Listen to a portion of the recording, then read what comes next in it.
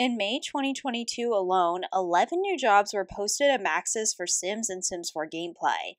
With phrases like socially driven content, Sims lore, and thank goodness quality assurance all on the table, could these new team members build into a new era for Sims 4 base game improvements, or will the focus be on acting as a guide for beginners or new players? With years of Sims 4 content and growing concerns after the Sims 4 wedding pack, these job listings could provide some interesting insights for what we could predict. Before we get started, I'm Simmer Aaron. I cover Sims 4 news, a series of investigative videos, and occasionally other content like challenges, stories, or Sims 4 CC and mods. And my question for you today is, what do you predict for the future of Sims 4, and do you think a potential Sims 5 release could somehow overlap with Sims 4? So I'll leave the links to the individual job postings, and I will actually be focusing on just a few of them that I think are very interesting in terms of Sims 4 development and gameplay. But first, I was interested to see how they're advertising for jobs now and the people they're trying to attract. They're emphasizing unconventional backgrounds, unique points of view, twists on experience, lives lived, methods to your magic, and visionary attitudes. So I did notice this rebranding, and it's not brand new, but I think it is important to note. Might mean something, might not mean something. We talked about this in a past video, but they are looking to bring in people not just from the gaming industry, but also outside industries, such as people who have worked with fashion, architecture, etc. So just to give you a brief idea of all the new jobs posted, again, I'm not going to be going over each individually, but here's what they're hiring for. So in May of 2022, they posted job openings for a narrative producer, a game designer, a software engineer, a quality designer, contract game designer, lighting artist, senior experience designer, contract web designer, core game engineer, contract character artist, and contract game designer. Now, a few theories as to why there are so many new jobs in 1 month alone, and none of these I can confirm, I just want to go over them. So for one, it could be just simple employee turnover, replacing old jobs.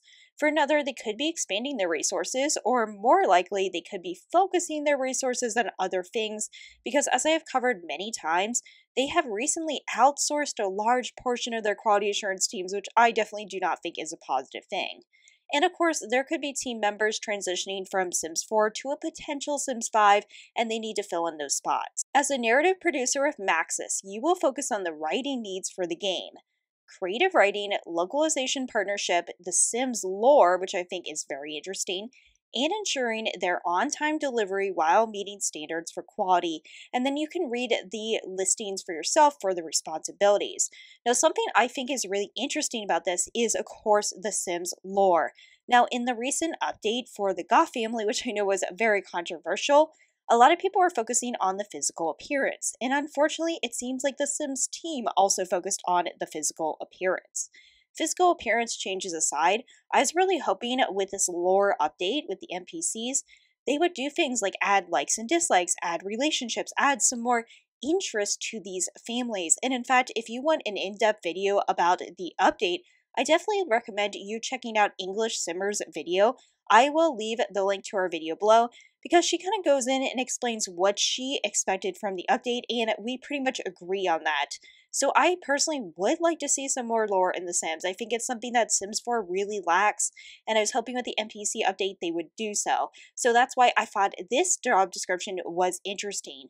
They also said push boundaries and telling inclusive human stories through game systems, so that's pretty vague, could mean anything.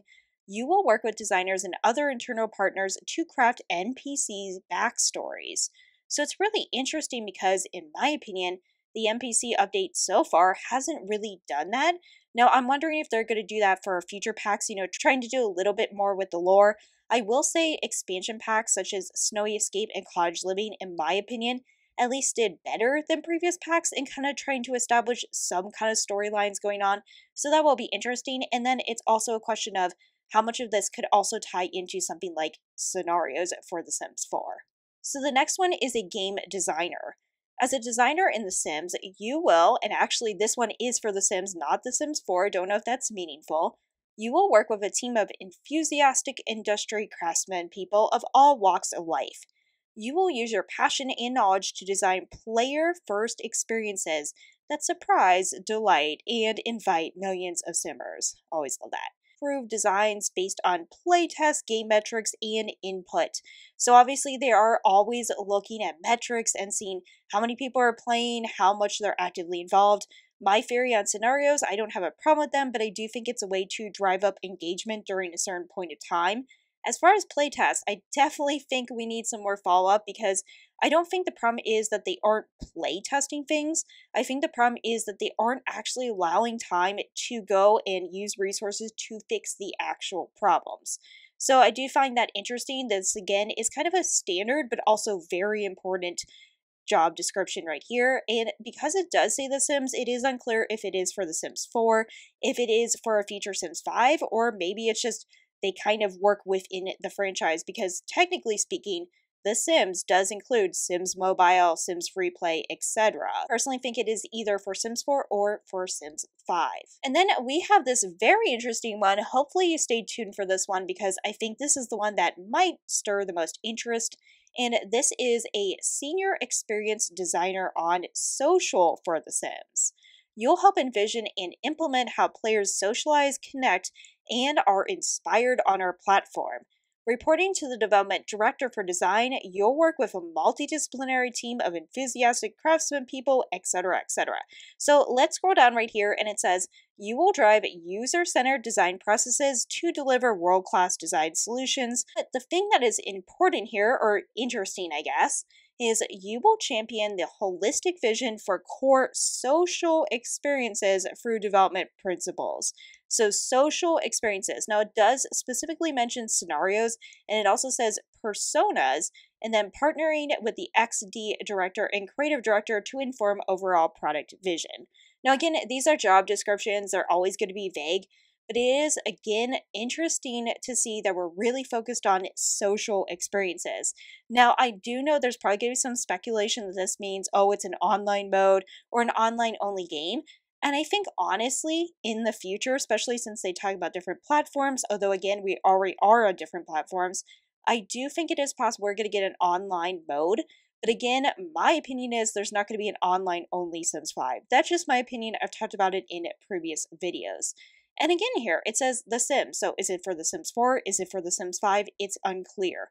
It doesn't mean that any of this stuff is bad in a nutshell. It's just how much of the direction and the resources are going towards this. I think some people really enjoy the social aspects. I think they enjoyed scenarios, etc. But it doesn't make for a substantial game, in my opinion. So I do think it's clear that they're hiring for both Sims 4 and potentially another Sims game, but regardless, there definitely are more job openings. Now, what does this mean? I know this is all vague, but I still think it's really important to keep in touch with. Number one, I think it's really important to pay attention to what they're emphasizing, again, like the social interactions, things like that. But on the other hand, I also think by looking at these job postings, we can kind of see what's going on a little bit in the company. And there's a lot that could potentially be going on in the company. Check out my last video if you missed it, because there could be some really big changes coming to EA. But I digress. I think that some of this could be positive, some of it could be negative. It's just so vague because we don't have the details. So on the note, I am going to let you go. I'm sorry this wasn't super informative, but I always think it's important to kind of pay attention to what's going on, like I said, because we don't know what's going on behind the scenes. And the best way to do so is just to pay attention to news, resources, and job postings and how they're marketing the game, not just to Simmers, but also to whom they're trying to attract. So let me know what you think about all this in the comments below. And as always, I will see you in the next one. Bye.